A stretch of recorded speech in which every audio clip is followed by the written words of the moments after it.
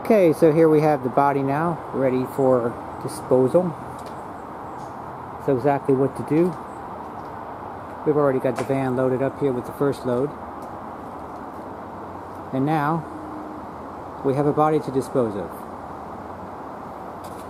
Here's all the tools you're going to need. The most important tool is this guy right here. Little angle grinder. You can, I got a more expensive one, I've got a cheap one. This is actually a cheap one. It doesn't seem to make any difference. They all seem to work about the same. This particular model right here is from Harbor Freight. It's like 10 bucks or so. And you definitely want to get some cut-off wheels to go with it. Get this here from Metal. And you can get like a 10-pack of this for like, I think it's like $6. I mean, the price varies a bit, but it's around $6, $7, or $8, I think it is, for a 10-pack. So that goes a long way. And then for the places where this does not reach, because it only goes so deep,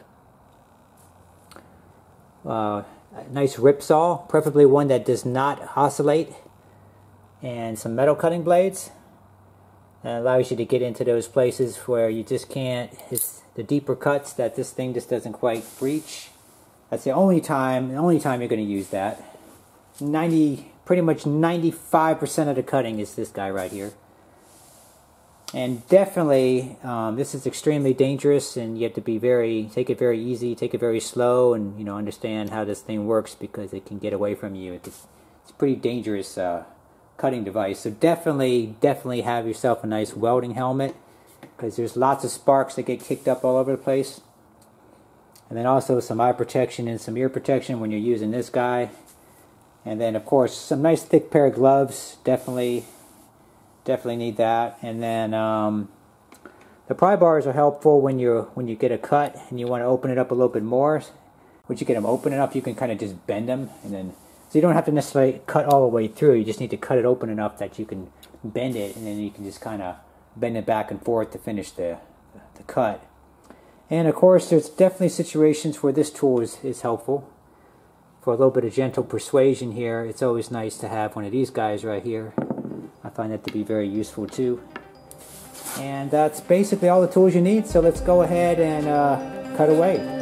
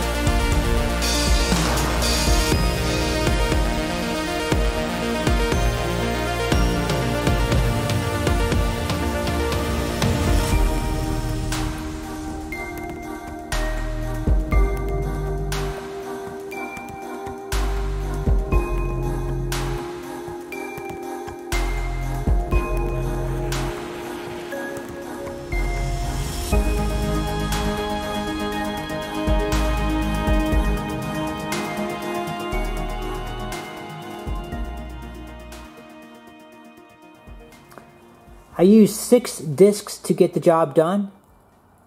This is kind of what they look like when they're worn out.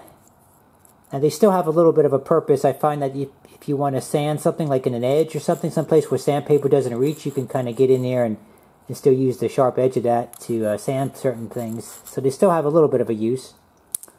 But we used 6 of those, and then I used one blade, one metal cutting blade. This is not the blade, but it's an example.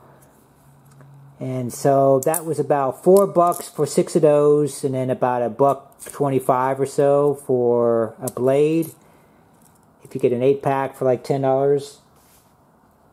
And then it was 4 trips to the recycling center in my K-van. So it was about 3 miles away. So about 6 miles round trip times 4 is about 24 miles.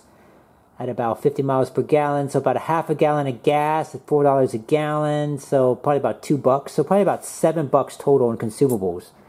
Now, as far as time, that was another thing. That was about a 13-hour day to cut it all up and everything, and it was about 2 hours the following morning to actually deliver this stuff in the van. Anyway, hope you guys enjoyed it. Thanks for watching.